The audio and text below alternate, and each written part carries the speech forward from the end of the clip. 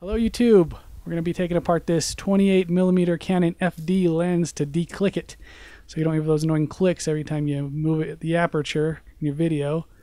So first part, we're going to take these screws out.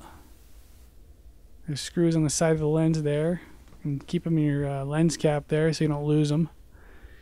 And then you're going to try that for a while. And if some of them are stuck, or you buy the lens used and some of the screws are stripped because somebody tried this before, you might want to just drill the screw out, because this lens wasn't that expensive. It's FD. It's not like a red or something. You just drill that out. I actually did this, yes. Don't do this though, I don't recommend it.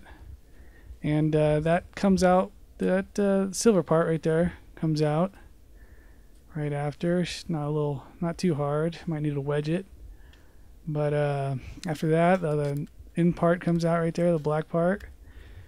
Keep those someplace safe. And then there's 3 screws right in here.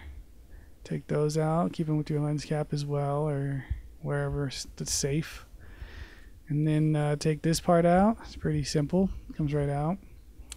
Put that someplace safe. And then this black part comes out. That's important. That has the ball bearing in it right there, and you want that. This part, leave that in there if you can. Don't touch that. This part has the black bearing in there, the little ball bearing, and so you take that out, and you don't want that little bastard. So I don't know, get rid of it, throw it away. Ugh. And then yeah, just put it back together. After that, you're done. All right, have fun, YouTube.